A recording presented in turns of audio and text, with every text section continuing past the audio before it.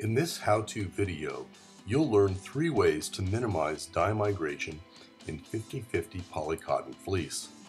When used together, they deliver reliable, bleed-free results. For the demonstration, we've chosen Jerseez NuBlend crewneck and hooded sweatshirts. Dye migration is especially common when printing Plastisol inks on polycotton fabrics.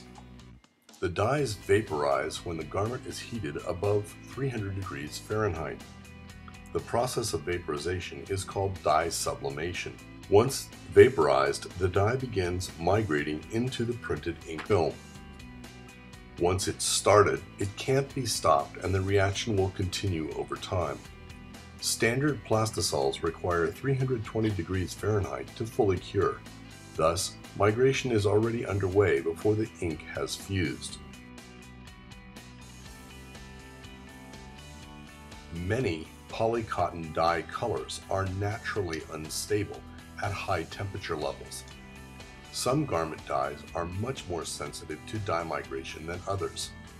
Red, maroon, royal, navy, Kelly green, gold, purple, and black are the worst offenders.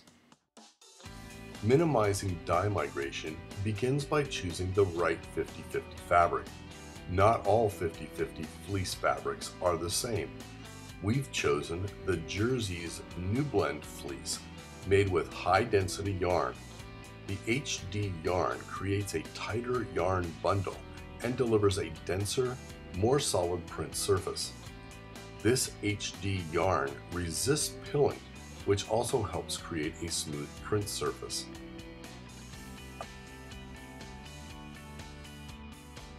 A smooth, dense print surface is the ideal platform for achieving high detail and a very thin, opaque printed image.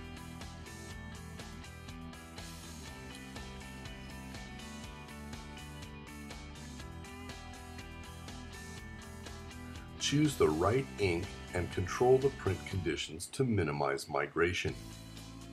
This is important because there's no such thing as a 100% no-bleed ink.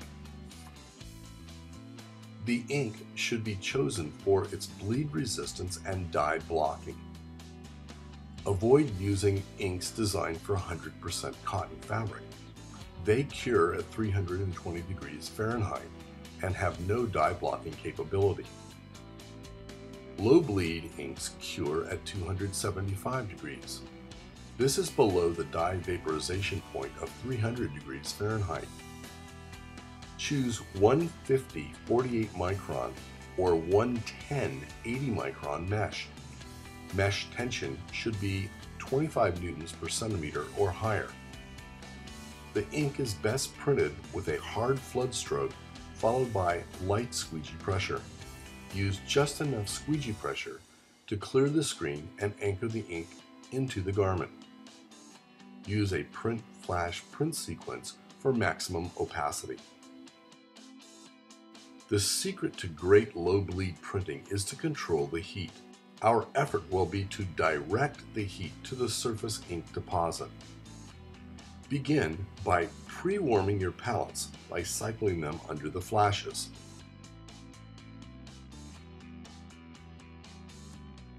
Don't start printing until they've reached 140 to 150 degrees. Hot palettes will pre-warm room temperature garments to 130 degrees Fahrenheit before printing.